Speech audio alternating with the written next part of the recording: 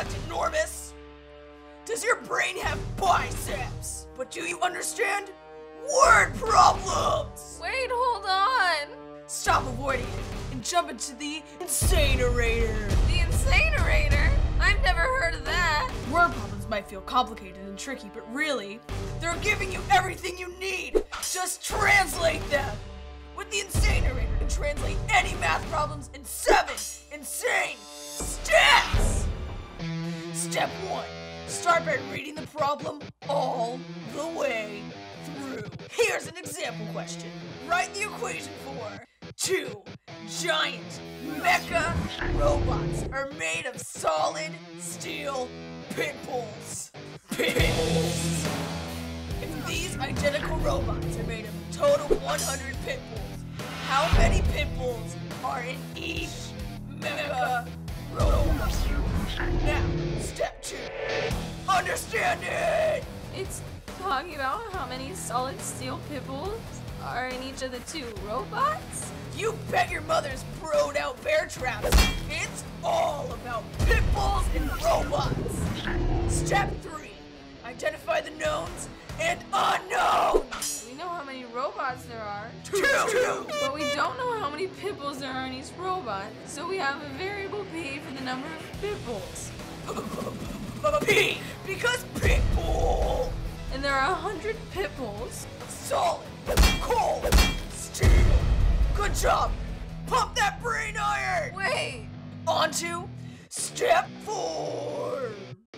Use context clues to translate words into math symbols. Well, it asks how many pitbulls are in each mecha robot. Oh, if it says in each, that means Division. You didn't even let me answer. Don't cry, my little math machine. I'm not crying. Wipe away your tears, we've got step 5. Make a sentence to describe the situation. A sentence? In English. How about 2 mecha robots equals 100 solid steel pitbulls divided by p for the number of pitbulls to make each robot? I smell a champion.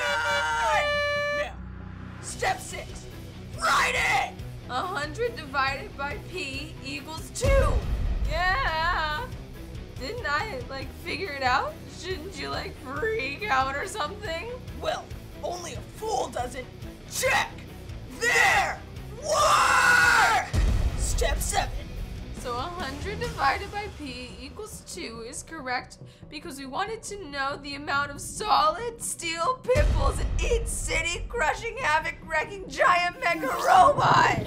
To make 2 identical robots of pitbulls, there have to be 50 pitbulls in each robot. Yeah!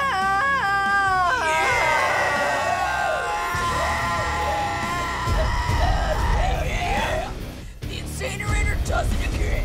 Now you can translate any math problems in 7 insane steps. I did it! I did it! I am the Insanerator!